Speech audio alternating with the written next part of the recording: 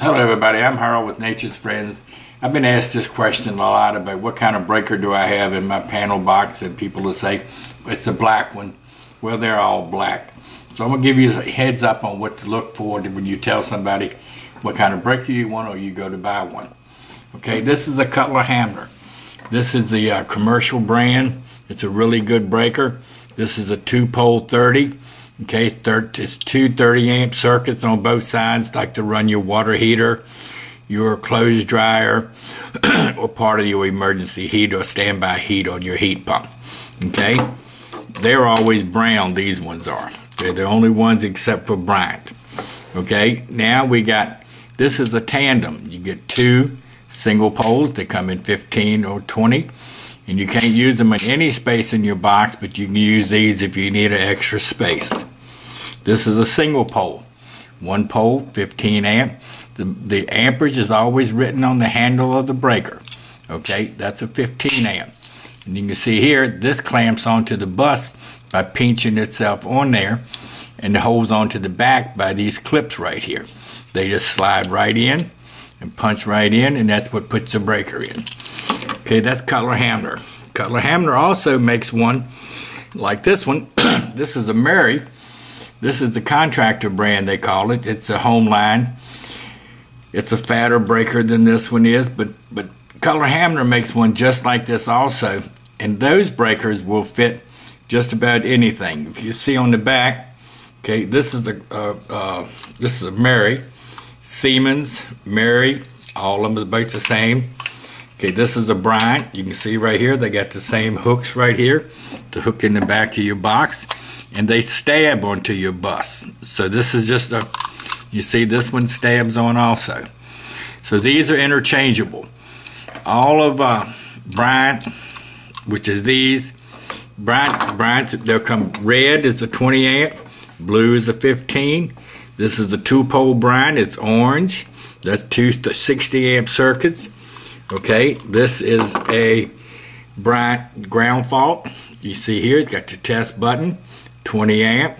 You put your hot wire here, your neutral wire here, and then this neutral goes to your neutral bar in your panel box. Okay, these are all interchangeable. This is a 2-pole Siemens.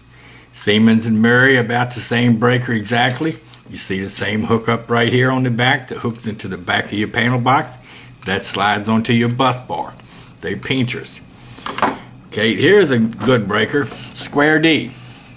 This is a good commercial breaker. You see this snaps on to the back of the bar. These push on something like the Cutler-Hammers do. All right, you see the Cutler-Hammers do about the same thing. And these hook up differently. See these slide on, that snaps on. They don't interchange with anything, nor does the Cutler-Hammer. These two don't interchange with anyone. They have to be in their own box. And see, this is a 2-pole, but it only has one handle. This is right here. This is a common trip to this breaker. So this is still a 2-pole breaker, although it only has one handle. Okay. This is a single-pole Cutler-Hammer, Square-D. Okay, Square-D, you see that little red flag in there? That tells you it's tripped.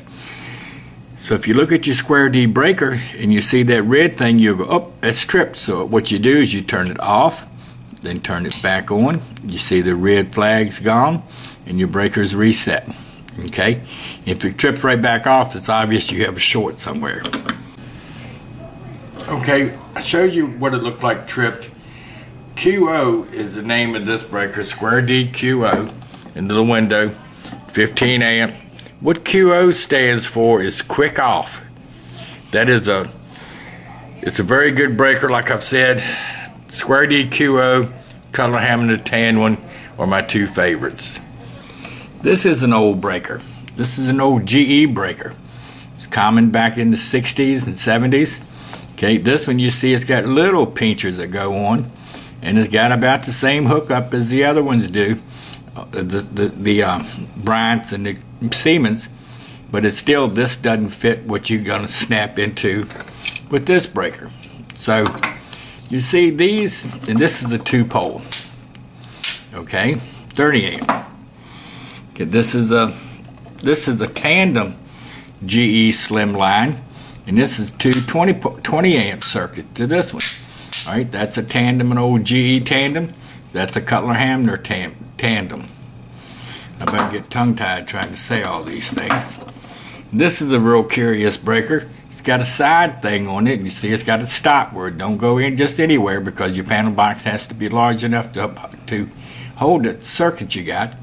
That's just a single pole 20. Okay. This is a real cute one. These are no longer in business. Been out of business for a long time. It's called Federal Pacific. This is a 2-pole 30, and this is the 1-pole 20. These, they snap onto the back, and they got stabs that go down in the holes. These are no longer used. They were kind of outlawed and took out of business and sued. Challenger makes ones to fit it. I just give a guy a whole box of these things. They sell them online for like $2 an amp.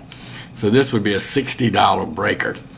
But anyway, I just give them to a guy because I don't like them.